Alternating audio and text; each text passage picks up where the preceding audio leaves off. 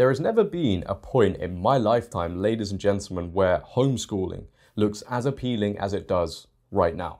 And I don't even have kids, so I can't imagine how some parents must be feeling during these times, right? Because what we're seeing collectively together is this rise in progressive teachers being inserted into the classrooms, and then they're inserting their worldviews, their ideologies onto students regardless of their age. And that is concerning a lot of people. I think we can all agree the education system needs a revamp right from top to bottom. But I think we can also agree we would rather have kids, students learn actual beneficial things than things like, I don't know, pronouns and how important they are and how great it is to be non-binary, because those things don't need to be in the classroom. Those things don't need to be taught to students, to young kids. I understand there are amazing teachers out there. We all know this, right? It's just a shame those amazing teachers don't get the attention they deserve, partly because I don't think they're looking for it, right? And that's what these teachers are, that post these videos about everything they're teaching in the classroom that is so stunning, so brave. They are attention seekers, insecure attention seekers. They need everybody to see what they're teaching the kids. Let's go, guys. It's stunning. They need everybody to be depressed. They need everybody to live their miserable lives. They need everybody to be in the pit. Because what scares them the most is students growing up with a different worldview, because that hinders all of these progressive movements. And I'm so glad, there are teachers out there telling kids the truth, the reality, which is their own reality, which, by the way, doesn't exist. Because when kids come up to them and ask them, what gender can I be? Well, this is their response. So here's a talk with a student that I had that makes me happy that I teach kindergarten. So we're walking back from a nature walk because my job is cool. And one of my students stops in line and turns around because I was at the end playing caboose. And he says, Mr. Cow, do you think I'm a boy or a girl? I paused and I said, student, I don't get to decide if you're a boy or a girl. Only you get to decide if you're a boy or a girl. So what do you think? And he sits and he looks contemplative for a second. And then he looks at me and he says, I'm a boy. And I said, excellent news. Thanks for letting me know. What is interesting to me, and I don't know if you've recognized this with all the teachers we tend to react to, they post these videos like it's a badge of honor, like it's a trophy, like it's an achievement, that somebody from their classroom has done something that is so stunning, so brave, so progressive. It's very weird how those things work. I'm also concerned why this boy felt so compelled to come up to you and ask you, what gender am I? Because I would love to know what you're teaching in your classrooms. I think there may be some correlation there, right? Do the parents know what's going on in your classroom? Probably not, because in a lot of cases, these teachers like to hide these conversations from the parents because they're scared of the unjustified reaction from the parents. Because no, these kids need to be taught all of this stuff. Leave them alone. This is also causing division within households, right?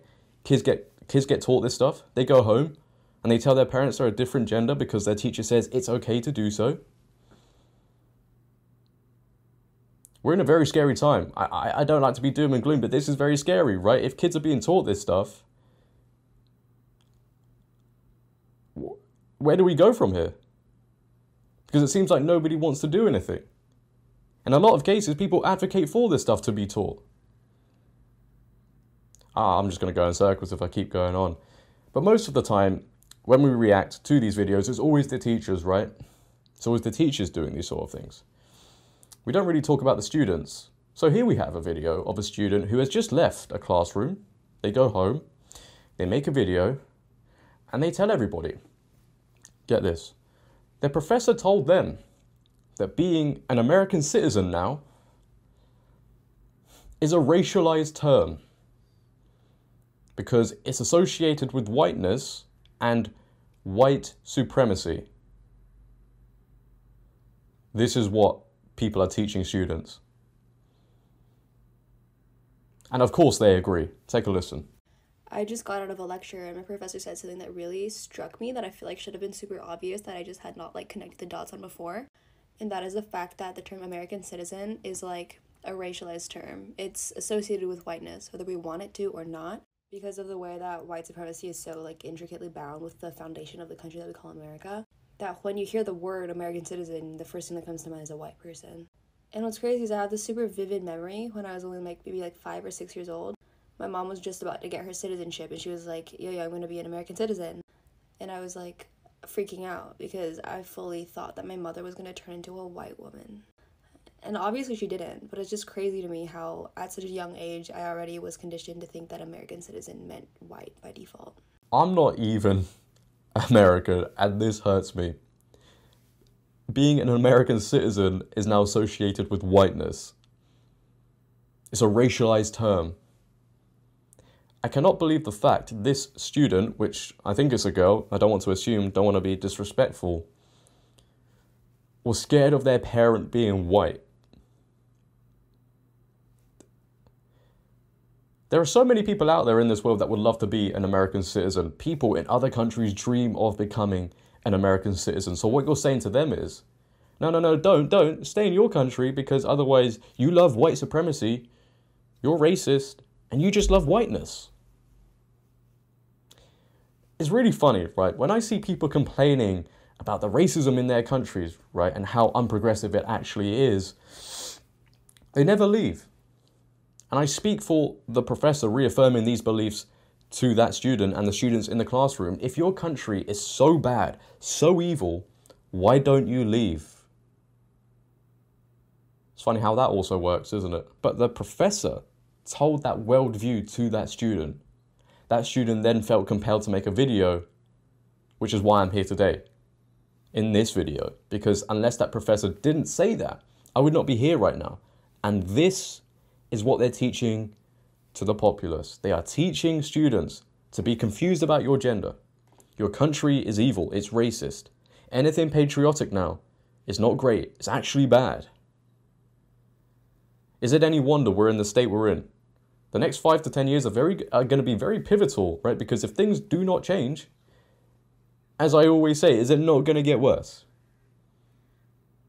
And I feel quite glad that in England, right now in the UK, it's not really a concern for us, right? I know it will become one, but I'm glad it isn't right now. And I hope these videos can raise some sort of awareness in this country, so when it does happen, people can pick up on it straight away and stop it and nip it in the bud. This cultural war, we're all in because we're all in it. It's hurting everybody. The progressive left think it's helping them, right? They're winning. Oh yeah, no, it's actually harming them as well because this doesn't end the way people think it does. Because apparently teachers just have to come in and tell the kids all of these political agendas. They can't leave them at home, and the sun's out right now. And when the sun comes out in my videos, God agrees. Just teach kids the basics. Allow them to adopt their own worldviews. Don't force them. Don't push your worldviews onto them. Leave the kids alone. Maybe I'm the one in the wrong. Maybe I'm over-exaggerating, as many people like to tell me. What do you guys think? If you have enjoyed today's video, then please, for me, make sure to leave a like rating. If you're new, hit that big red subscribe button and turn on bell notifications so you never miss a video. But until next time, it has been your boy JD. Please, for me, make sure to always have a great day and stay safe. I'm out. Peace.